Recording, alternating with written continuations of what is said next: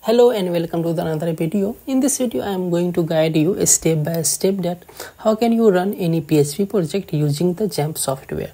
So first you will have to install the XAMPP software. So for this just open any browser. I am using Edge browser. You can open any browser and search XAMPP download. And then the first link will come from apachefriends.org. Click on this. Here you will see different download option for different platform, like for Windows, Linux, OS X. So in my case I am using Windows, so I will download this one. Actually I have already downloaded this one and completed the installation process. So just launch the XAMPP software. After launching the software, you will see the XAMPP control panel. Here you will see many stuff like many modules here, many action button here, many logs, many configuration.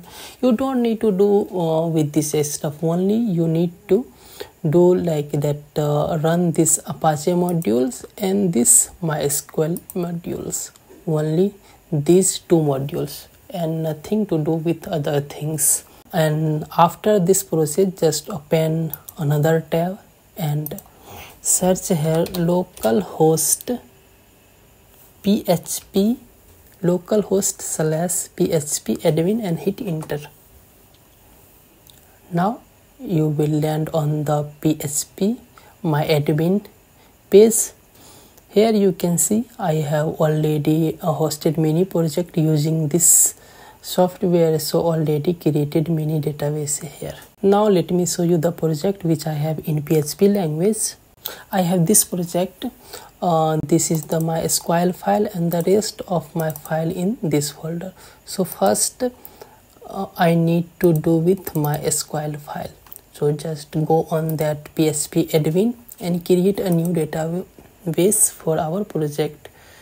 Give the name and remember that create that same name with your database which you are used in your project. So in my project my SQL file name is the CPMS, so I will create the same name and click on the create button.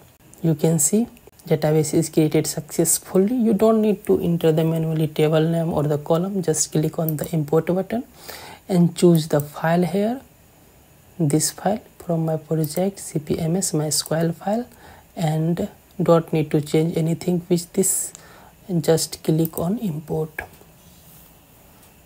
In few seconds you will see all the execution is done and all the tables are inserted here. And the another step is remaining, that we need to copy the upper project in XAMPP folder. So we have already executed the SQL file, so don't need to copy the SQL file, only the rest of file which are in the CPMS folder. These are CSS, some images which are used in this project, and the JS and some stuff. So just click on this folder, click copy, open your program file. In my case all the program are in C drive, so opening the C drive, here you can see the XAMPP folder.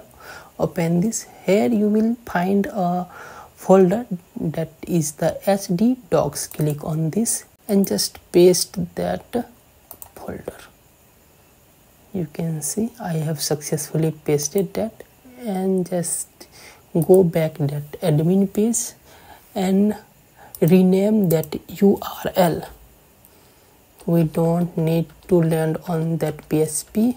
We are going on our project page. So just enter the URL in your project name CPMS in my case. So just localhost/CPMS and hit enter. Now see, my project is hosted.